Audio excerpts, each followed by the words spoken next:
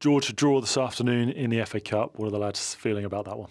It's a frustrating one, really. I think we were just lacking that final bit of quality to break them down and put a finish on it and win the game. I think we had obviously had a majority of the ball, but just couldn't put that final touch on it. Frustrating as well for the goal. You got a strong hand on the first one and then see it fly past you. What happened there? Yeah, it's always annoying when you make a decent save and then the rebound gets followed up. I think it was a decent finish, to be fair, the second one for the goal. But yeah, it's just one of those. Sometimes they get cleared and you move on. But yeah, just unfortunate. Personally, to get back out there, you must be pleased with your performance. A good couple of saves in there.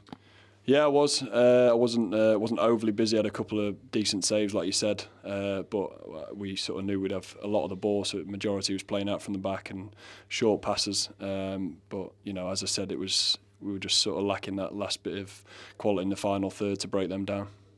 But with the replay, another chance to get back out there. How will you approach that one? Exactly. I think we've just got to have a strong mentality away from home and just go for the win, really. And we know we've got the quality in the dressing room, we've got the strength and depth in the squad as well. So whichever team plays, like there's a lot of lads who haven't had minutes a lot played today. But yeah, whichever side we put out, I think we'll go there, back ourselves to win.